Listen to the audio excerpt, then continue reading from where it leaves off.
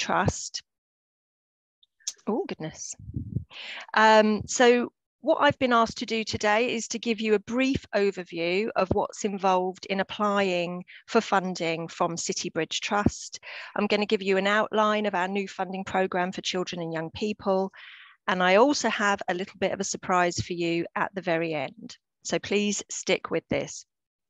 So before I get into the content, I do need to say, especially for those who are watching the recording of this presentation, that Citybridge Trust's funding programme is iterative. Therefore, we are learning and potentially adjusting the programme all the time. So what I'm going to tell you today is correct, but this isn't a source of information that can be relied upon as a reference for the longer term. So just to be aware of that. What I do recommend you do is keep an eye on our website for the most up-to-date information about our funding programmes and the rest of the Trust's work. Next slide, please.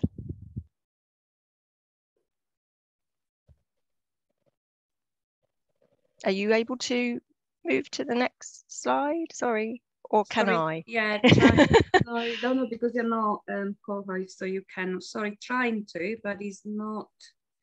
Not moving. Not moving. Oh dear.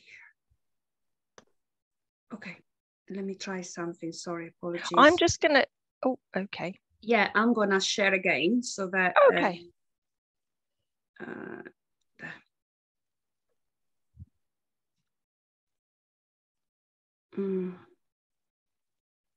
Right. That's the next one. That's perfect. Yeah. Yeah. Shall I keep it like that so that I can definitely scroll down? Is that okay? It's not slideshow view. But... As long as colleagues in the room can read the slides. Are you able to see that? Can you give me a nod? Sort of. Yeah, okay, perfect. Thank you so much. Okay, so what I've included here on this slide is details of our top line vision and mission statements, which give you an indication of what we're trying to achieve through our work. So as you'll see, we're interested in addressing disadvantage and inequality. So it goes without saying that demonstrating how your work meets these top line aims needs to be an important part of any application that you make to us. We are a London-focused funder, and we're one of the largest, if not the largest, funder awarding grants in the capital. Just as an aside, we don't only work in the area of grant making, we're also active in social investment. We do some proactive and strategic grant making, and we support the development of philanthropic practice, so namely through enabling volunteering and encouraging place-based funding initiatives. But I know that you're here to hear about our grant making, so that's what I'm going to focus on today. So next slide, please, Sarah. Lovely, thank you so much. So what I've included here is a list of the types of organisations that we award grants to. The main point to remember is that organisations need to be charitable, although they can be constituted in different ways, as you'll see on the list there on the slide. All applicants need to have a set of accounts to submit with their application. If you do not submit a set of accounts, your application just will not get looked at. There's no minimum or maximum size of organisation that we will fund. So don't be put off by that or the size of our funding pot at all. Sorry, what do you mean by set of accounts? A set of signed accounts. That is your financial statements and a balance sheet. Okay. Yeah.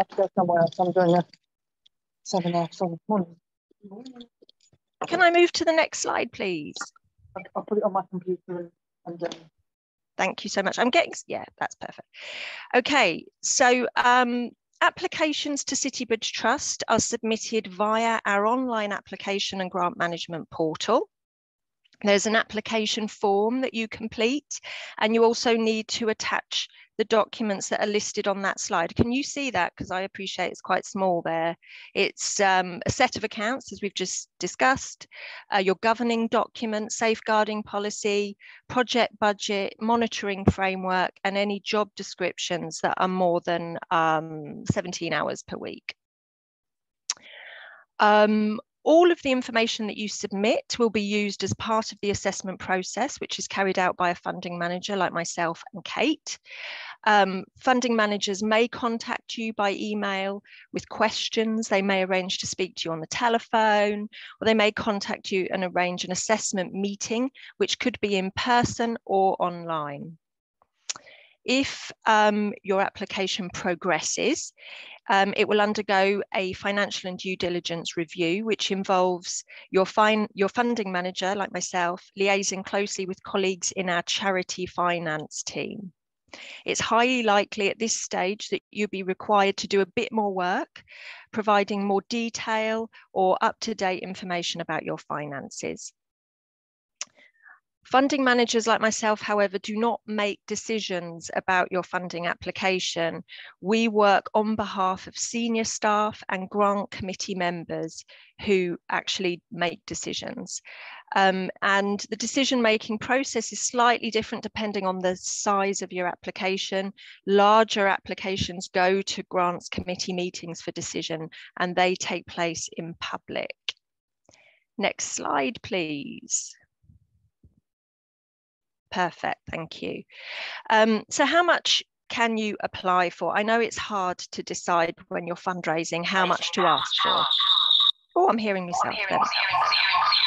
Can somebody turn their, lovely, thank you. And I think it's particularly difficult because we take a range of factors into consideration as part of assessment. And therefore, there isn't really a universal right or wrong answer to this question. We do aim to support full cost recovery, but we can't guarantee it. However, I would say that we always expect to be contributing to your project's on costs. We will fund one full-time post or an equivalent full-time as part of your application, and we insist on funding salaries at the real London living wage. As included on this slide, which I'm not sure if you can see or not, we are happy to be a sole funder or a partner funder for your work. Next slide, please. I think there's another one before that one. Perfect, thank you. So the best advice that I can give you is to really immerse yourself in the information provided on our website. There's a lot to digest there, and it will probably take you longer than you think to find all the detail that you need. A lot of applicants worry that their work fits more than one of our funding priorities. That really isn't something worth worrying about. The much bigger problem is if you don't fit at all. Obviously, it goes without saying, if your work doesn't meet our funding priorities, it's not going to be eligible. So the onus is really on you to illustrate how your work meets our funding criteria. This doesn't necessarily need a lot of information, it just needs the right information. If you don't understand the funding priorities, contact us. It's better to check if you're not sure. Having said that, there's a limit to how much help we can give you at the point of application. We can't give you an opinion about a project. We can't say it sounds good or it sounds bad. We can't read draft applications, and we can't push your application to the front of the queue. There's also no advantage to offering hospitality or any VIP treatment at that point, or at any point actually in a funding relationship. What you can do to make the assessment process as smooth as possible is to be ready to speak to your organisation's finances, your safeguarding policies, and your operational procedures, because those things are definitely going to come up as part of the application process. Next slide, please. I'm gonna try to resume the slideshow. Okay. Because you were saying that is quite small. So let's give it a try. Yes, it's working now. Lovely. There we go. Thank you so much. Okay, so I've covered some general pointers so far about our assessment processes, but now I'm going to focus a bit more on our children and young people's programme, as I know this is of interest to you. So next slide, please. I don't know if that works. Obviously not. I do apologise. No worries. What's on the next slide is just a list really of the other programmes that we have. You can easily see this from our website. I'm not going to cover all of this information today. It's way too much and it will probably send you to sleep. But just to say, those are the other types of things that we offer funding for. Next slide, please. Lovely. Thank you. So our children and young people's funding strand is a recent addition to our funding programme. We're very pleased to be funding in this area now. It's very exciting. And we are quite pleased to say that this is a well-defined funding programme. We are offering support to 3 specific areas, types of work. The first being support for vulnerable parents and caregivers of children of preschool age. The second is work with children and young people engaged in criminal exploitation. And the third strand is work that addresses the needs of disadvantaged young women and girls, and that's up to the age of 25. We do not expect organisations or applicants to meet all the needs of every beneficiary that you work with, but we are interested in supporting organisations that can demonstrate a good knowledge of where they can signpost to locally. So we want you to be connected locally. We also want you to be able to demonstrate a good knowledge of local issues. That's for children and young people and for organisations working in your locality. Next slide, please. You'll also see from our website that we're interested in supporting work that builds resilience in young people, that builds a body of evidence, has been co-produced or has been developed by organisations with staff who have lived experience of the issues they address through their work. Next slide, please. Thank you. And this is just a reminder that we're happy to fund up to one-time equivalent post as part of a programme of work and on costs. However, any award that we make cannot exceed 50% of an organisation's turnover as seen in their last set of accounts. So just be aware of that. We're happy to cover support costs such as clinical supervision and a range of other things that are detailed on the slide. It's really for you to make a case and say, we need this covered in order to deliver this piece of work to high quality. So all the information that I've covered today is available from our website, and you can find that along with our contact details on the next slide. Thank you. I've included the Twitter, is it a handle, I think, there, just in case you are interested in following us on Twitter. Oh no, yes, you have that. Okay, so I said at the beginning of my presentation that I had a surprise for you. So what I'm going to disclose, this is hot off the press, is details of a brand new funding stream. This is not delivered by Citybridge Trust, but it's something that I've heard of last week. And I thought, given that you're all interested in funding around children and young people, that I would bring it to this meeting. The funding strand is yet to be launched, but there is an element within it which focuses specifically on work with children and young people. So if we could go to the final slide, please. Thank you so much. So you can find info. Oh, sorry. That's all right. People just might want to see the details on that last slide. Yeah, share it again. Apologies. That's all right. So it's a funding programme which is called Propel, and that is in red on that slide. if you actually could just make that full screen so people can see that information, that would be really helpful. Is it not now? Because it's Is that, can people see it? Yeah, okay, good. So this is something that has developed from the work, the collaborative funding work that happened in London during the pandemic, where funders came together, pooled their funds and distributed collaboratively. And this is the next iteration of that. It's called Propel. And there are going to be 3 areas of funding as part of the Propel programme: building stronger communities, offering a robust safety net, and a new deal for children and young people. So I thought that would be very interesting to you today. Kate and myself are not involved in the management of this fund, so we're not, you know, the best people to speak to it. But what I can direct you to is the London Funders website, where you can find more information about it, about the 2 strands, the 50,000 per year through Explore grants, which is for 1 year's funding, or the Deliver and Develop grants, which are for up to 3 years funding. The other good thing about this is that they're offering webinars on the 11th and 13th of October, which you need to register for, but that would be a way of finding out more information about the fund and how you apply.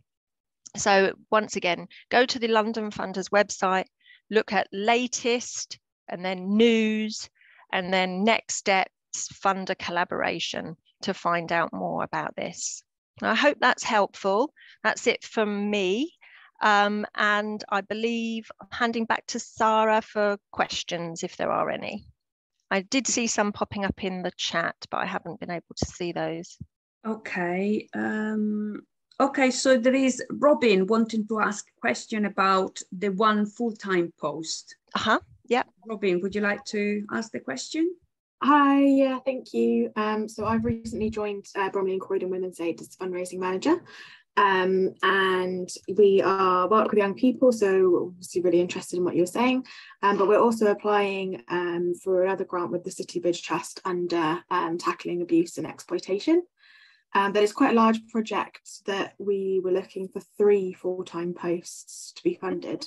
But is the case that you just fund 1? And then we would only fund 1. Okay. And you can only hold 1 grant at any one time as well. Okay, that was my next question. Do you, alongside that 1 full-time, would you fund part-time salaries as well, or? We would fund up to 1 full-time equivalent post that can be composed of a number of part-time posts or 1 full-time post. It just can only amount to 1 full-time equivalent. All right, perfect. Thank you. Was there another question in the chat? I think there was, wasn't there? There was a question about recording. They were asking when we will be sharing the recording. That will be shared hopefully today. I need to, you know, upload it and then send it through. Okay. Were there any other questions that came up from the information that I've shared with you today? Any feedback maybe from people who already applied? Oh, Selina, I was just about to ask you, so go on. Yeah. Hi, I'm just checking in terms of the criteria, and you talk about girls and young women, which is very broad, and thank you. Girls and young women. I just seen if there was any specific area, or is that just that then links to your criteria, build resistance, build body of evidence of what works, and co-produced by young people and lived experience for staff. So I'm just trying to clarify, is it a particular aspect, or it's just very generic? That's probably what I'm trying to say. So the funding that we're offering under support for children and young people is for work that addresses the needs of disadvantaged young women and girls. Okay. So it's not just sort of, you know, sports for women and girls, or you know, general stuff. It's work that meets the needs of disadvantaged young women and girls, and there would be scrutiny about how you're defining and deciding that a particular cohort of of this group are disadvantaged. Okay, no, thank you. Thank you. Pros? Sorry, my question's already been answered. Thank you very much. Thank you. No worries.